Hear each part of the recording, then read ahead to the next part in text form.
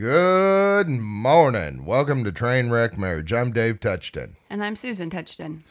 Hey, okay, this week we're going to take a little bit of a turn, not much. As you know, each week is kind of based off our life and what we're currently going through because everybody's lives are similar. This week, I took on a project this weekend with my son. He's graduated and we're building a welding truck for him. And, mechanics is not my number one skill. It's something I enjoy doing, but I'm not really great at it. And so I had in my mind on Thursday, we're going to work Friday, Saturday, Sunday, Monday, maybe be off early Monday because we're going to make so much progress. And it went nowhere near like that. In fact, it went horribly wrong. We spent a day and a half trying to get 8 bolts out. The frustration level of what's going on, we're both frustrated. One thing that touched in men, which I think is common in most families, we don't work real well together. Usually somebody's mad. Usually somebody gets aggravated. Usually somebody, through frustration makes the other one mad. It kind of goes back and forth. And, it's honestly, we're just not good with working with each other. And, especially on a 3-day project that we're still not done. And it looks like it's going to be another through this weekend. And anyway, let me get back on track. My whole point in this thing is, I say it in the beginning as something that would be a good father-son project in the end. And, that's what I was telling Eli last night as we were getting ready to leave because we were mad with each other earlier. It's like, but we've really done a great thing. I mean, we've spent all this time and we've got aggravated, but we haven't got where we walked away. And I can't say that me and my dad or me and my uncle or my uncle and his kids, I'm not saying anybody could have done better than what we did. And so, I guess with that, the frustrations of life, number one, but that I listened to a sermon this weekend on a podcast, and it really kind of struck me as something that,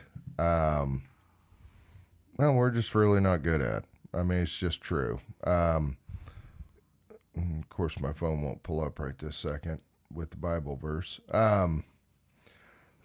So I kind of was one of those things that, how do you find the positive when all there is negative around you?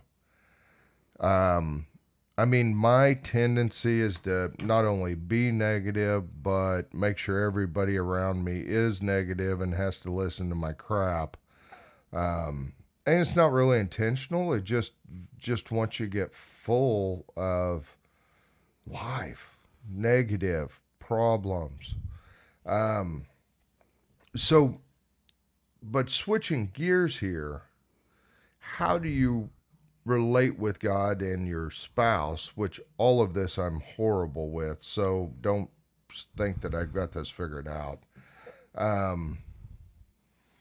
Before I start, you got anything?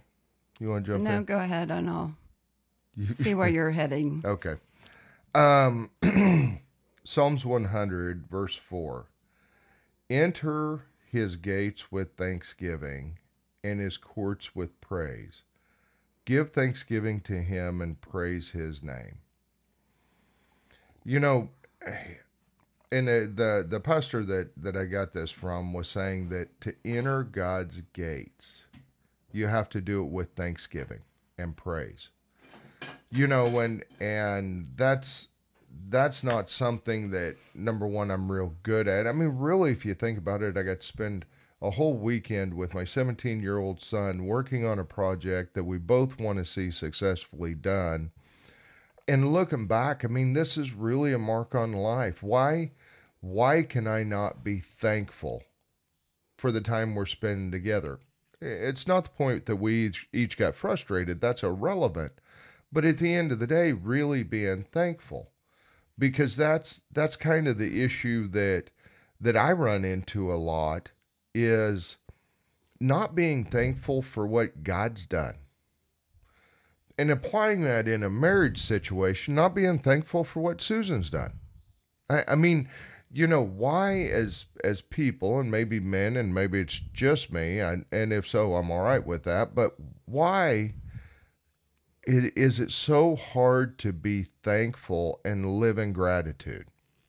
Because really another verse that he used to back up and prove this is Jonah, and if you know the story, basically God told him to go one way, Jonah went the other way, got on a boat, fell off the boat, got swallowed by a whale. And Jonah 2:9. So he's in the well for 3 days, I think it is. And then, but it says, verse 9, but I, with shouts of grateful praise, will sacrifice to you. What I have vowed, I will make good. I will say, salvation comes from the Lord. And the Lord commanded the fish to vomit Jonah onto dry ground. I don't think those two correlations are way off. I mean, really, if you think about it, you've got praising him and being thankful to get into the gates. And Jonah's been in this fish for 3 days. And the moment he starts thanking God and praising God, he gets vomited out, gets released. And that's kind of was my thought this week, because me and Eli had a pretty good blow up last night, and like I told him, son, I mean, honestly, we've done better than me and Dad would have done, or other fathers and sons would have done. Would have already been mad, thrown tools, and walked away. So, I guess that's really, why are we not thankful for what God's done? We always want it better, or what's in our mind, our expectation to happen, when really there's just so much he's already done for us, and our spouses do for us daily, that we really it's not that we're not willing to thank him. We just don't, it's kind of expected, I guess. Well, and I think a couple thoughts that I've had is, one, we take our spouse or whomever may be the situation, and we take them for granted. So like the things that I feel like you're talking about that you need to be thankful for me from, it's just a daily thing that I do. Right. And so it's just kind of expected, take it for granted that it's going to be done. And so we lose the idea of being thankful for it because we don't realize, okay, what's the other side of the coin? If I wasn't doing the things that I do to keep the household running, for lack of a better word, what would that look like? Well, we don't know because I just do it. Right. And so we take that, I think we take each other for granted, for one. And then something that God's really been impressing on me in the last week, and today just solidified it. I started a new study with my women's group this week, and we get so caught up in what is going on and what may happen or what could happen or what should happen, and we don't really take the time to follow God on a daily basis. We, look to, well, what if this happens tomorrow? Or what if that happens a week from now? Or when is the bank going to come through on this loan that we're waiting to get to buy this house? And thinking about what they're going to need and how they're going to get there and what it's going to take to get there. When all God asks, he only gives us today. There's nothing that I can do to hurry up the loan process except get them what they need. I don't know what they need until they tell me that day what they need. And so it's just a process. Like I said, God has really been showing me that we get so caught up in not living in the moment and worrying about things that really are out of our control, and not necessarily even worrying, but trying to, in our minds, we think about, well, what's this going to look like? Or what do I need to get this done or whatever? When in reality, God just promises us today. And so we are to look for his guiding and direction for today. We had no idea what we were going to talk about. We didn't discuss what we were going to talk about on this podcast. We know that God is faithful, and we pray every time before we come on the podcast for his Holy Spirit to speak through us. And that's living in the moment. That is, sometimes it causes me much anxiety. But on the flip side, taking his leading, we have to rely on his Spirit to speak through us when we do this podcast, because we don't, and that's our goal, is to not really have a plan, to allow him to speak through us. And I think that, for me, is what he is really showing me, is just get through today. And I'm also reading another book that David got for some of his men that it iterates the same thing. If you can quit one bad habit just for a day, just focus on that day. For me, it's eating healthy, Get through one day at a time. Don't try to, I'm going to do this for however many days. Just, if I can do it one day, and then the next day I do it again. Then the next day I do it again. And instead of worrying about whatever it is, whether it be finances, whether it be eating, whether it be trying to give up a bad habit, just get through it one day at a time. Absolutely. And I know that's one of the 12-step programs because I've heard it before. But, and that's what really kind of hit me.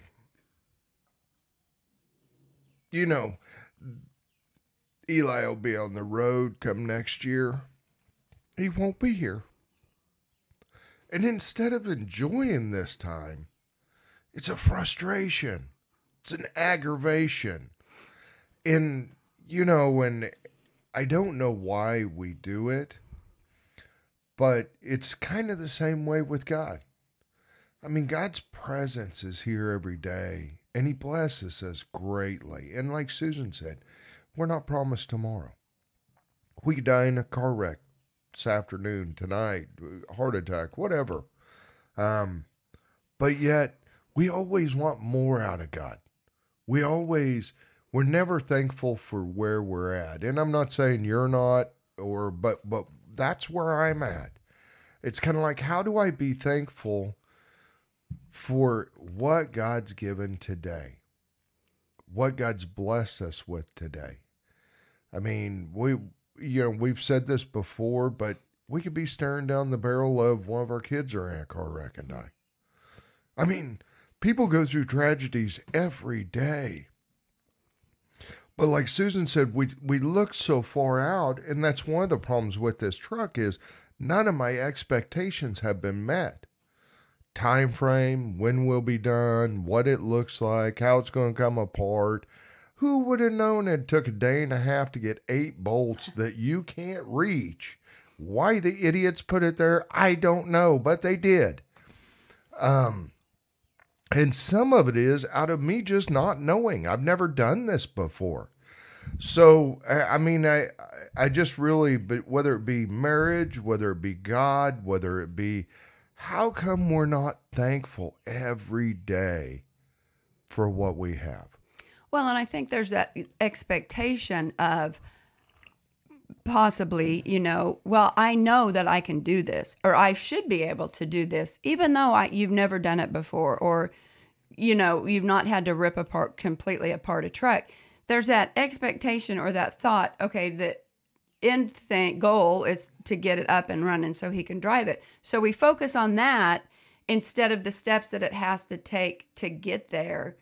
And they're going to be difficult. And there's almost an expectation like it shouldn't be difficult. It should just go easy because I know what I'm doing.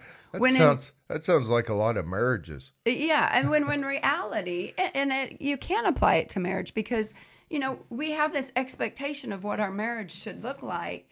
And then after the I do's, it immediately changes. And you're like, what in the world just happened? When you forget the reason why you got married to begin with, shortly after the I do's, and you lose sight of, you want the end picture to be this glory, we're going to have kids, we're going to get married, we're going to have kids, we're going to grow old. and we're going to have a white picket fence and everything's going to be roses and rainbows. When in reality, that's the furthest thing from the truth. But our expectations are what always disappoint us because we don't focus on what God has for us on a daily basis. We just expect ... And then when that doesn't happen, we're always disappointed. Well, and that's what I was just thinking. You know, before you're married, you're exactly right. White picket fence, everything's perfect. All the kids are there.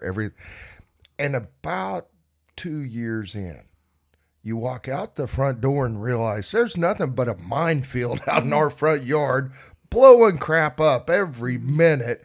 Things are, you know, and I guess that's really what God kind of put on me today is why are we not thankful for today? Well, and let's be honest, we all get on social media Right. and everybody posts their best moments where their kids are, you know, running and playing with all these new toys and everything's wonderful. And my husband's great. Happy anniversary. We're in a beautiful dress. We're whatever. When nowhere, very rarely, I will say never, I won't say never, but very rarely do you see the pictures when somebody's down in the muck or down in the, you know, difficulties or struggling. Yes, you'll see, hey, can you pray for me? Or, you know, this is going on. But you're never I don't know that I've ever seen, hey, my husband and I are struggling in our relationship. Can you pray for us? Right. That doesn't happen on social media. And I'm not saying we want it to happen on social media. Right. There's other avenues that you can use to get people to pray for you in your marriage. But what I'm saying is we see all these glorious, wonderful things on social media, and then we think, well, why isn't my life like that? Well, I think of a friend of ours that's been coming to the house a lot, and everything's roses and butterflies for everybody else but me. It's horrible. And the truth is, you know, a lot of the things that he sees people do, and, you know, why isn't God working in my life like he is theirs? And why isn't they've got a perfect relationship and I've got no relationship? And, you know, it's one of those things. I know some of the backstories, and they ain't all roses and butterflies. In fact, they're train wrecks like ours because I've had conversations with them and I know where they're at. So I think sometimes we put what we look at every day, how everybody is in that moment. And the problem is there's very little truth in the world. Right. There's very little truth about relationships because everybody's scared they're the only ones in it. Mm-hmm. And so they don't want to tell everybody, whether it be you go to church, you don't want everybody to know that your relationship's in trouble or is bad. Because that's not cool, because everybody else's is roses and butterflies. When really, they've got a lot of the same problems you have, or they've worked through the same problems you're going through. And that's part of why we do this podcast is, you know, if you're struggling in your marriage, at the end of the day, we want you to know you're not alone. Mm-hmm. We struggle every day as well. After 27 years, God resurrecting our marriage, saving us from being divorced, but yet we still have struggles every day. There is no perfect marriage. And so then, and I'm going to switch this. So if there's nothing that's perfect in this world, which we've proven time and time again, then why aren't we thankful and grateful for what is good? Mm. Whether it be from our spouse or from God, you know, and the same guy was telling me, he's like, you know, God won't give me a girlfriend, someone to be with. And he is so focused on that he doesn't realize how much God's blessed him along the way. And we do that in our lives. We have our expectation of we're going to retire, we're going to do this, we're going to buy, and it's all going to be great. How many dreams start with, this is going to suck? I mean, really, we put and then we make these dreams expectations. Then when they don't happen, we're devastated. Well, they were dreams. They were never real life. And so what God's kind of showing me is be thankful for what I've given you each day. Try to figure out a way to praise him, because that's how you get into the gates. That's where God changes. And when you start praising him and being thankful, that's when Jonah got released. That's when you go into God's presence. I mean, I think there's a real key, but when you tie that to marriage as well, I mean, who here on this podcast, which you can all raise your hand and I can't see you, but who has a spouse that is thankful every day for the other person? And you know it and you feel it. I mean, I think that our expectation is they ought to just worship the ground we walk on, say thank you every second, but I know I'm horrible at it. Well, and I think too, I think expectation, I think, is the word for the day, because that's what it is. You know, having a dream in and of itself is not bad or wrong. We all dream. We all want something different for our lives. But just know that it may not look like what you think it's going to look like. It's going to happen, one, if God allows it to happen, and two, it's going to happen how he wants it to happen, not how we want it to happen. So you have this expectation of this is going to happen, and it's going to look like this, and it's going to happen on this day and at this time and da-da-da, when in reality, that's the furthest thing from the truth. You know, we've learned over our walk being a Christian that God always answers prayer. There's not a prayer that you can pray that he doesn't answer. But sometimes the answer is no. Yeah. And it's for your benefit, and it's for his purposes, because he already knows the outcome. He doesn't have to live day by day by day, because he already knows the outcome. Yes. He has planned the future. So he doesn't have to live day by day, but we do, because he wants us to follow him on a daily basis. And as long as we're following him and walking the way he's directing us, then our dream is going to be better than what we can even imagine it to be, because it's in God's will. Oh, yeah, definitely. And that's the thing is, I think a Garth Brooks song, Unanswered Prayers. Yes. You know, and that's the thing is, you know, we think we know what's best for our relationship, our life, all of this. And For our spouse. for our spouse, yeah. And, you know, if God gave us everything that we asked for, we would be spoiled children. Mm-hmm. We wouldn't follow him. We would be like, oh, hey, God, I need a jacked up 4-wheel drive, brand new diesel, bam, done. Okay, I'm going to give this to my son. Okay, God, I need this house. I need, X amount of dollars. I need this. Bam, it's done. You know, and that's, we treat God that way, but you all know kids that get everything they want from their parents. We call them spoiled. We call them spoiled rotten. But yet we expect God to be that way towards us. So it's a real struggle, you know, to stay in what's really what I would consider reality in the moment. Is what's God done for us today, this moment. Mm-hmm.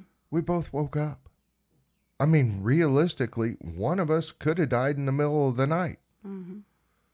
I mean, when you start looking at whether it be kids or your job, okay, you hate your job.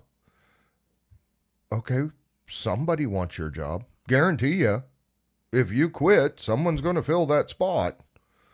And so, is it just the place where we're at? I've got a friend working at a fairly toxic environment.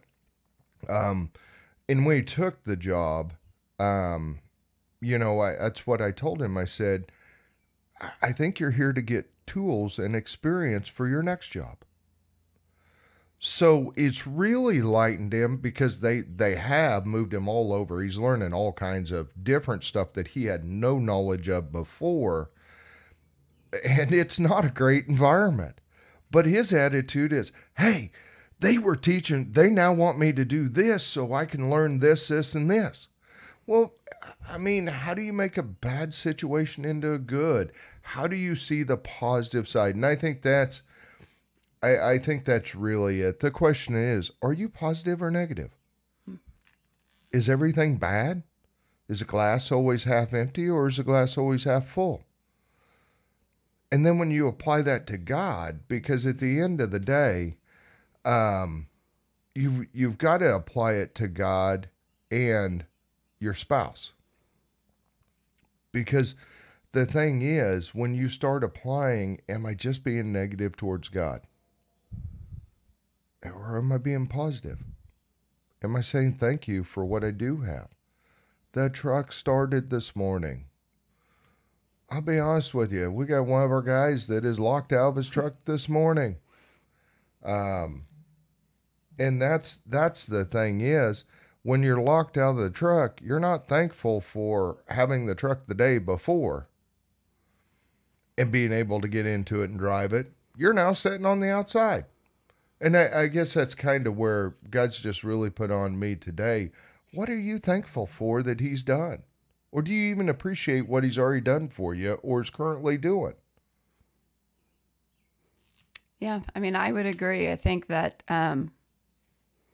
again, it's just kind of taking the time to really reflect on the blessings. You know, we can all attest to the fact that we all have struggles. There's always something to be negative about. There's always something to be stressed about. There's always something to be. Life is difficult.